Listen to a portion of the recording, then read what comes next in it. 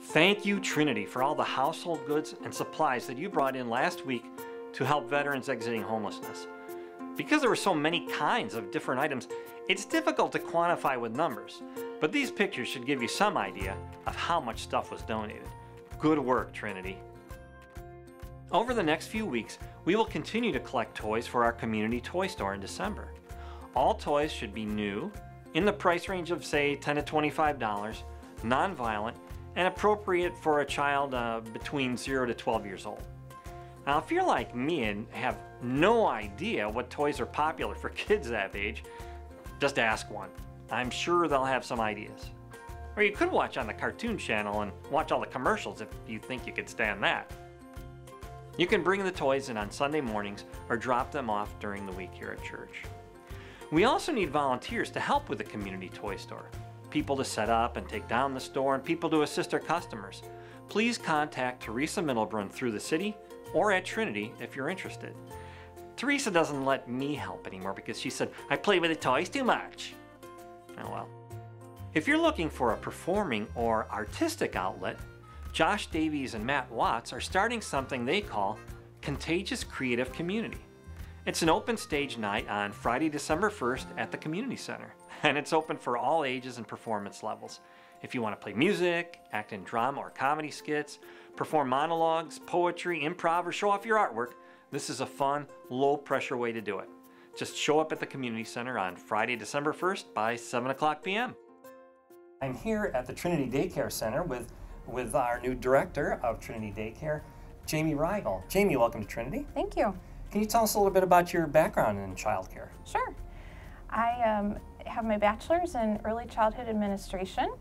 I spent the last 20 years working for another childcare company and the past 12 years as the director of their Arlington Heights School. I live here in Roselle with my husband, Wayne, my son, Evan, who's 6, and my twin daughters, Ella and Addison, who are 4.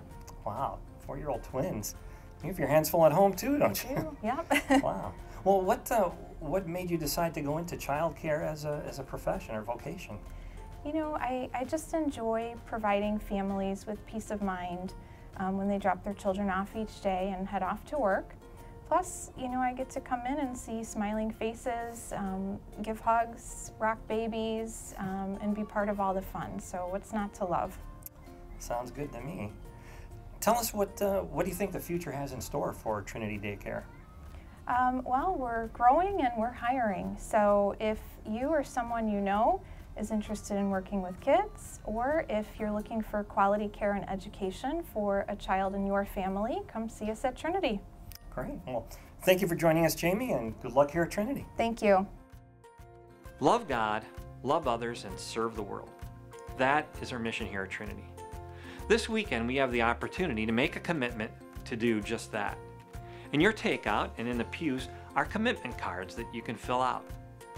Will you try to worship regularly and take a Bible class or join a life group? Will you make a financial commitment to your congregation? Will you volunteer at church or in the community? Now, this is a private spiritual commitment for each of us. Pastor Mueller is not sitting in his office going through the cards and separating them into piles of who's naughty and who's nice. And we don't make up a budget based on any financial commitment that you might make. So then why do we do it? Putting our goals in writing requires us to think about it a little more. It makes our goals more intentional. Trinity will send these cards back to you, or us, later in the year as a reminder of our commitment. Pastor will give you the opportunity later in the service to place your commitment on the altar if you wish, or you can place it in the offering.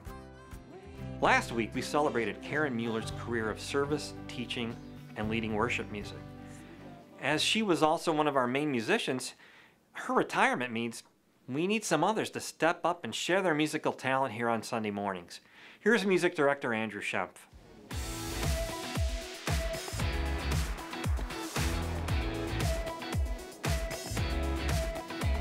We are looking for musicians and singers to help us out at our contemporary service. If you have the ability to play guitar, drums, bass, keys, or a voice to praise the Lord, please contact me. We can find a place for you to serve. I can't do it all.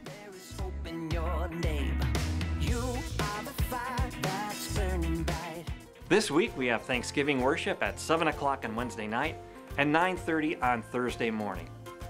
Happy Thanksgiving, Trinity!